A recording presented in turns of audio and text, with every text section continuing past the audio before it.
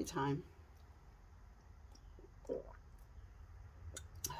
Love my coffee, especially in the morning. Today is Friday, and that means it's weigh-in day. I'll get right to it. The scale said 141 this morning. Am I surprised? No, I'm not. Absolutely not. Am I disappointed? No, because how could you be disappointed when you knew that something was going to happen? At least for me anyway. There's no point in wasting my time on that. Have no time to be disappointed. I started at 140 last Friday, if I remember correctly. I had a birthday, not a bash, but I did definitely have things that are not Slimming World or any other healthy eating plan.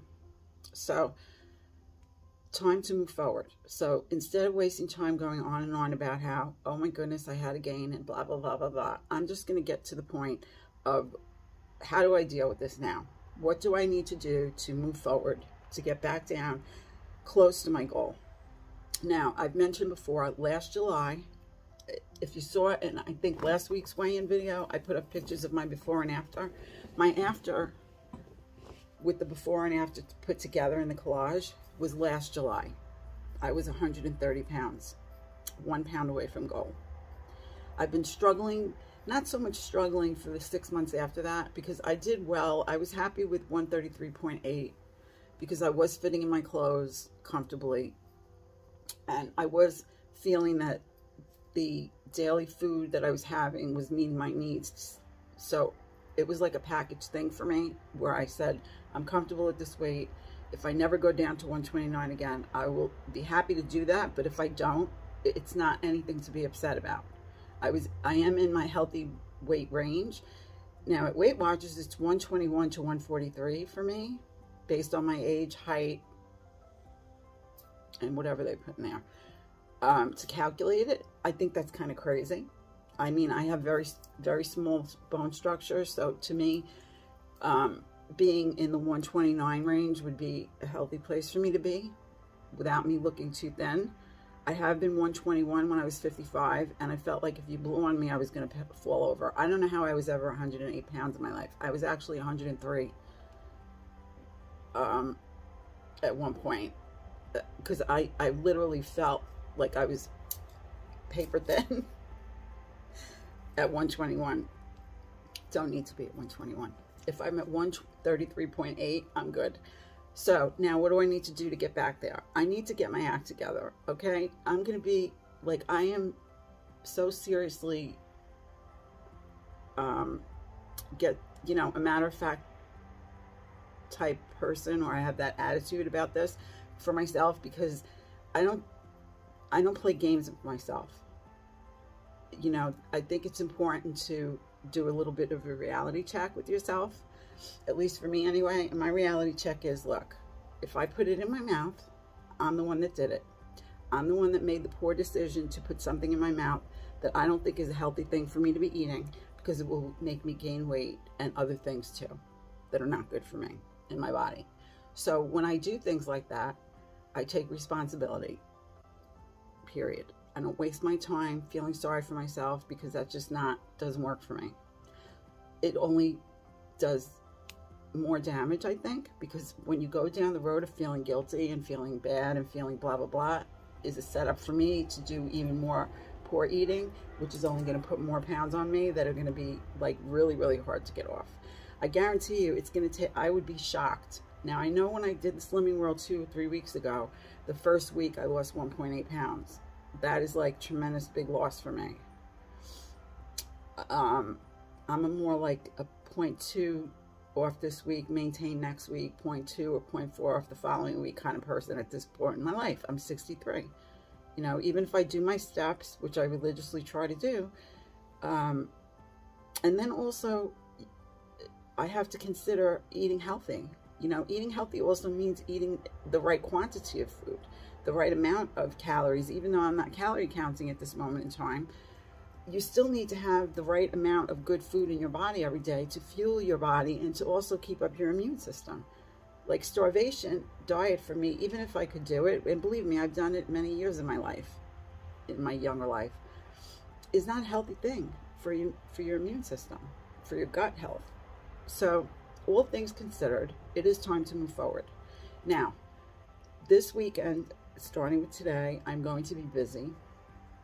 So I have to do a little bit more planning, and I have already done that. As of yesterday, I made some white rice. I have some, I want to find a recipe for a fresh black bean rice type salad thing. So I looked online. I have an idea of what I want to put together for that, but that's something that I want to make. And then I also probably will have some ham with that and my salad for lunch. That's my plan for today. I'm going to try to do some shorts over the weekend because I don't have time to do a full-blown what I eat in a day. So if I make that, you'll see it. I'll video it. But again, doing this living world plan is the answer to my prayers. But it's only going to work for me if I do it. I'm the only one that can make that happen, right?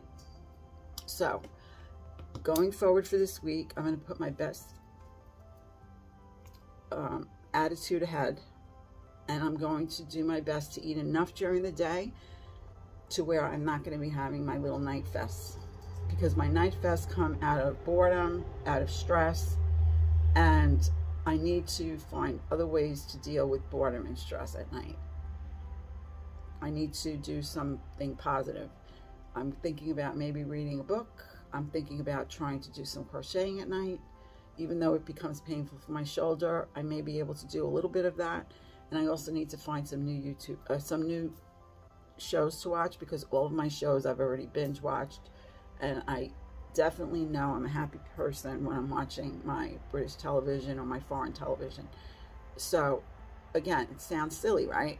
But for me, it's important.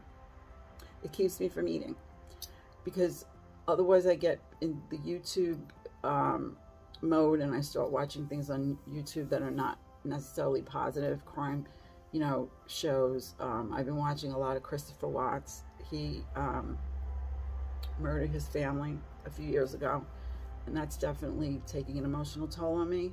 So I need to get away from that. So I don't know if any of this resonates with you, and some of the things I'm talking about you find to have difficulty with in your life, but just don't give up. Because when we give up, it's the end. And as long as we're not giving up, we have more of a chance of succeeding and getting healthy and doing the good things for ourselves. Because these are things that come out of habit. Sometimes bad habits are hard to break. So for me anyway, I like to replace a bad habit with a good habit. You know, right now I'm paired with, okay, I watch this TV and I eat at night. I need to break that by finding, I could tell myself, okay, I'm not going to eat at night, I'm just going to watch TV. That's really not working very well for me.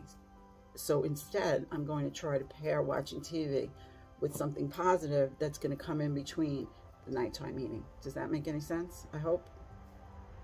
So I need to work on that part, the positive thing to stick in between.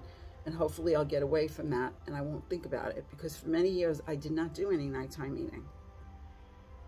This all started when, after I had that long haul virus for a year.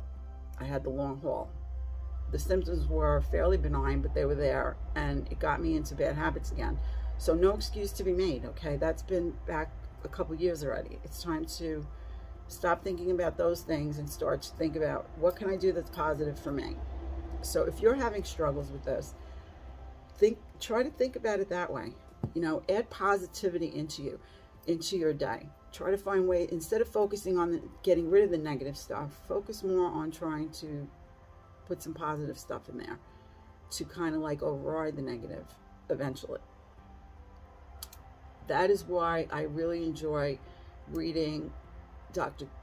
Michael Greger, Dr. Kristen Funk, Dr. William Li, because they don't tell you, they tell you basically all the things that are not good for you to eat from a health perspective, but they don't dwell on that. What they do, their message is, instead of trying to focus on getting rid of those things, which is a good idea to do, incorporate in these things that are healthy for you, and they give you the reasons why those things are healthy for you.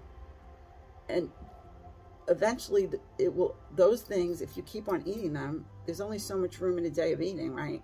you're not going to have those, as much of those other things that are not healthy. Now, does that mean I should be having potato chips? No, that does not mean that. But there are other foods that I definitely could be scratching off my list that are not the healthiest without having potato chips. So that is what I'm striving to do through Slimming World. And the beauty of Slimming World is that it does really teach you how to eat healthy within a plan that is not, it's not about the plan, it's about the person. That's my own feeling on that. I have not met another plan like this that gives you parameters to eat within. It gives you a lot of leeway, but also it gives you the information that you need to make your own decisions about things, your own adult decisions. Yes, you can eat unlimited of this, but are you going to eat 3 pans of macaroni and think that you're going to lose weight? That's on you. You know, you have to have your common sense with you. But I think it gives that freedom. They do talk about freedom, actually. Taste the freedom. It's backwards freedom, I'm sorry, with food optimizing, because that's what we do in Slimming World. There is the freedom to be an adult in this plan. Because any other plan I've done gives, unless it's Nutrisystem where you pick the food out of the refrigerator or off the shelf, it's made for you, right? This plan gives you just enough that you're following something without it becoming overwhelming. At least it isn't overwhelming to me. And I've done probably more plans than I can remember. And if you'd like to put down a plan in the comments and say, have you done this one? It'll be interesting to me if I say, oh yes, I have, and I forgot about that one. But this plan gives you guidelines to work within, and then you have success, provided you also use common sense. Let me leave it at that. It's real simple, very, very simple. The simplicity of it is also something that very much attracts me. And yeah, so anyway, on that note, I'm going to say goodbye to you for now. I'm going to hope for you that you do something, at least one thing, as my friend Wendy always says, do one thing today at least to take good care of yourself, because you're important, and only you can take care of yourself. Other people can support you and help you. I can support you and try to help you, but ultimately we're out here on our own. We have to make our decisions, and then we have to stick with them. Not always easy to do. This is not easy. I'm not going to sit here and tell you it's easy. It's not. Okay? Some days may be easier than others, but overall in the big picture of the journey, not easy. But does that mean that we can't continue to battle forward and win? Absolutely not. Does that mean that in between we don't sometimes stop and take the car off the road for a bit and find the strength and energy within to get back on that road? These things do happen.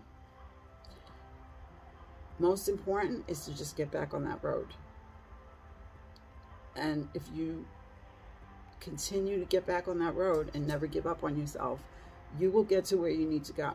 The only time you won't get there, definitely and for sure, is if you just give up and stop and just walk away. So please don't do that. Please keep on trying. I know it's hard. You can do it. If I can do this at my age, you can do this at whatever age you're at. If you're older than me, more power to you. I still think you can do it, because if I'm living and breathing, I'm going to continue to be doing this when I'm older. It's just the way it's going to be for me, because this is how I am. I don't give up. Okay? So, anyway, I'm going to look forward to seeing you next time. I can tell you that I still haven't done my little birthday little video thing that I'm going to put up to show you the British afternoon tea that my sister and I had. And the other video I have is what I eat in a day from yesterday, which I'm going to close out today. And then that will probably go up sometime, I hope, over the weekend.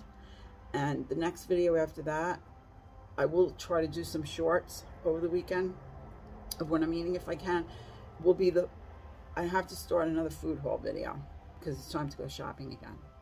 And that takes me, my shopping takes me sometimes 3 days.